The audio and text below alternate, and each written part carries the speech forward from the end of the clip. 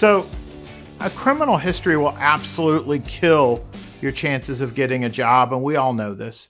But there's another grenade that can blow up your record too, and that's an injunction. These nasty things show up on background checks, so you really need to fight these to make sure this thing isn't granted. Because if an injunction is granted, Florida Statute 790.233 prohibits you from possessing firearms while you're under the injunction. And worst case scenario, if you get a permanent injunction, you can't possess a firearm for the rest of your life. But I've had clients where their job requires them to have a firearm.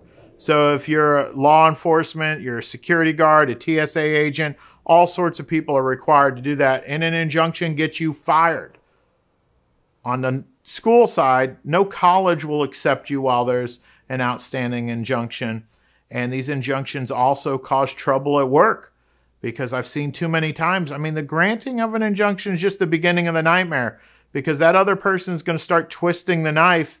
And I wouldn't be shocked if your employer gets word of the injunction in your neighborhood and everything else. My main concern, by the way, is the criminal charges that come out of these things.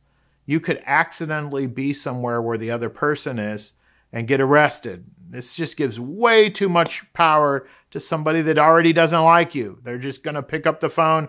Oh, I saw him nearby, and the handcuffs come out later. This is way too much power. And if all that isn't bad enough, I mean, one of the worst things is trying to find a place to live while you've got an injunction, because unfortunately, most apartment complexes, rental communities, they're going to deny you access. Injunctions just spell drama. They're not going to approve you to live in their neighborhood. So don't let this happen to you. Please make sure that you fight this and keep it off your record. Get yourself protected with a good local attorney. My name is John Guidry. If you're facing an injunction in Orange County, Seminole, or Osceola County, you can give me a call. Let's see if we can help you out with this. Thanks for watching, and take care.